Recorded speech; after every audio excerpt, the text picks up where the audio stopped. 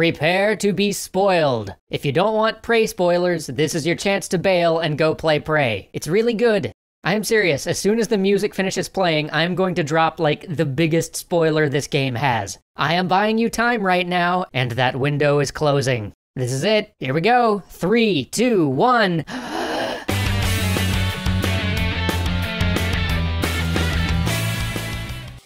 Prey ends with what seems like the stupidest, most video gamey moral choice ever. It literally reads, kill everybody, or take your brother's hand.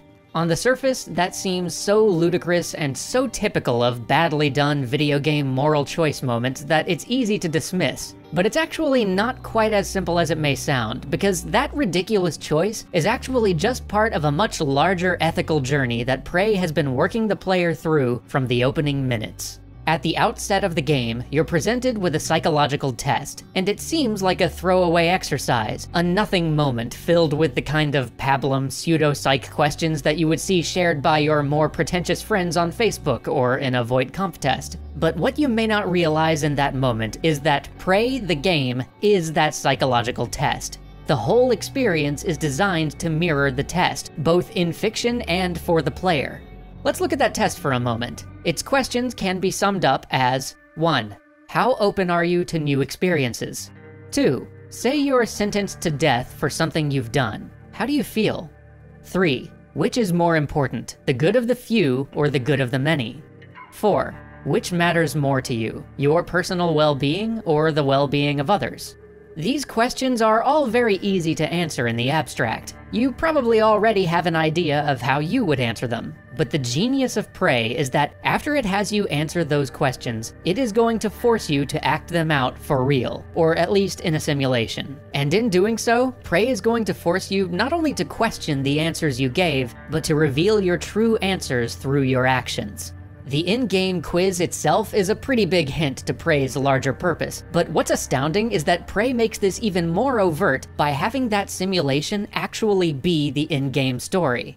After the credits roll, Prey reveals that the whole game has actually been a simulation designed to test an alien creature to see if it has the right psychological makeup. And that creature is you. You have literally been playing that creature the whole time. Which means that you, as the human being playing this game, are a creature taking a psychological test in the form of a simulation, in which you inhabit a creature taking a psychological test in the form of a simulation. So let's see how the game forces you to address each of those questions on that test. Question 1. How open are you to new experiences? This one's fairly straightforward. In a mechanical sense, there's usually many different ways to solve any given problem in this game. Did you actually seek out alternative solutions? Or did you just use the same solutions over and over again, shooting or hacking your way through everything? Question 2. Say you're sentenced to death for something you've done. How do you feel?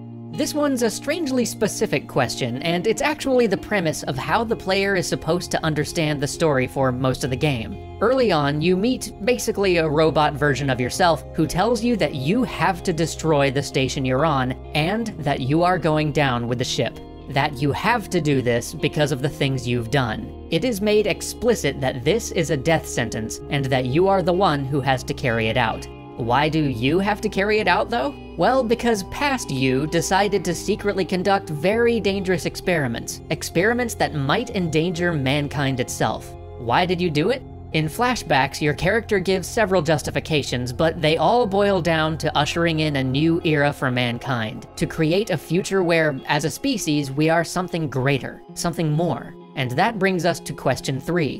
Which is more important, the good of the few or the good of the many? On the test, this was phrased as a hackneyed psych hypothetical. A runaway train is bearing down on 5 people tied to a track. You can cause the train to switch tracks, but there's one person tied to the second track too, so what do you do? For many people, this seems like just a simple equation. You switch the tracks and do the least harm. But that is the very justification that the TranStar employees have used to justify all of the horrors you find on this station. All of this killing in the name of science. All of this torture and inhumanity. All of it was justified by saying that it was the sacrifice of a few to save millions of lives, to make all of humanity better.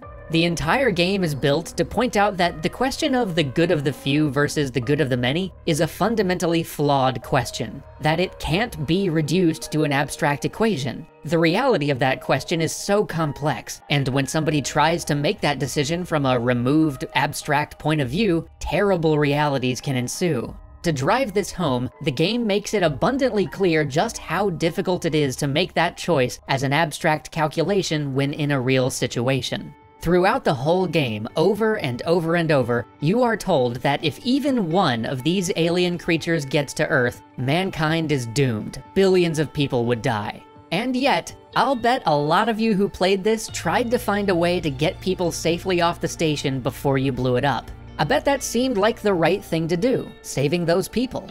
But in doing so, you put everybody on Earth at risk. Any shuttle, any escape pod leaving that station could easily house one of those shape-shifting aliens. They could take the form of a seatbelt or a clipboard or a coffee cup. In terms of pure calculation, you can't risk that. It is ridiculous to try to save a handful of people from what can be thought of as the world's most infectious disease if it means risking the whole planet below.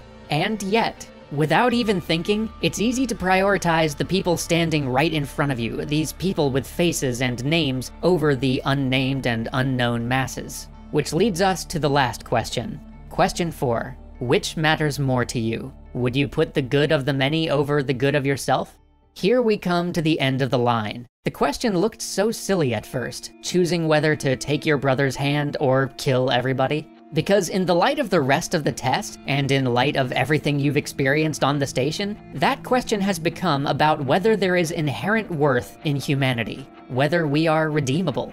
The philosophy that Prey explores is a very bleak one. It presents us with aliens, the Typhon, and we are taught to think of them as the enemy, as violent, ruthless killers. Then we're told that the Typhon lack empathy, they lack compassion. It's not that they suppress empathy, but that they simply don't have any understanding or capacity for it. They may not even understand that they're killing people when they transmute us or incorporate our consciousness into the coral they weave. But do you remember when you were first told this truth about the Typhon? It was amidst some scenes of the most compassionless human acts, amid scientific tests carried out on living human beings. It forces us to ask, who is worse? These aliens who kill with no capacity for empathy, or human beings who have that capacity and yet ignore it to do terrible acts? There's this one moment where a man, an ex-cosmonaut whose only crime is disagreeing with the government, is sealed in a test chamber. He pleads with the characters. He tells them that he signed on for this to see his daughter, that they promised that he could see his daughter.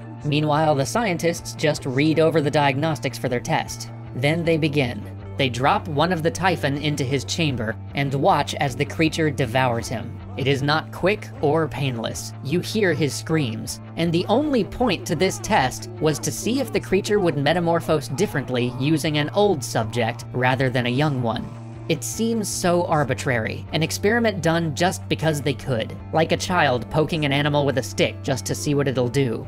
And that whole experiment was ordered by the character you are currently playing. Your character might be the worst person on this station, the one most willing to expend others' lives, the one most certain that the ends will justify the means. And so we arrive at that last choice. Do we kill humanity or embrace it? Ultimately, it's asking us if we can look at our human tribe objectively and really see the darkness in us. See a darkness darker than those inky Typhon, darker than those living shadows that walk the halls of Talos 1. If we can, then and only then will we have the perspective to make this choice. We can condemn humanity, knowing that mankind often casts aside the compassion we've been endowed with to achieve our goals, or we can spare humanity, declaring that so long as we have the capacity for compassion within us, we have a chance at redemption. Therein lies the genius of Prey. It begins by asking you simple ethics questions, and then proceeds to make you put the lie to each answer you gave, thereby forcing you to actually examine those answers. I said I like to try new things, and yet I fell back on guns and hacking most of the time. I said that I would feel confident in the worth of my choices, even if society condemned me for them. But when push came to shove, I scrambled to find a way out, to find a way to escape this space station. I said that I would put the good of the many over the good of the few, and yet I fought to save Talos 1's occupants, breaking quarantine and potentially exposing Earth to the most dire of threats. I said that I would choose the good of the many over my own, and yet I left that station alive. And in the end, I chose to take my brother's hand. And I'm still asking myself, did I do it because I believe in humanity, or did I do it simply because I am human and I need to believe that there is some good in this species? Otherwise, what hope is there for me? Thanks for watching. We'll see you next week.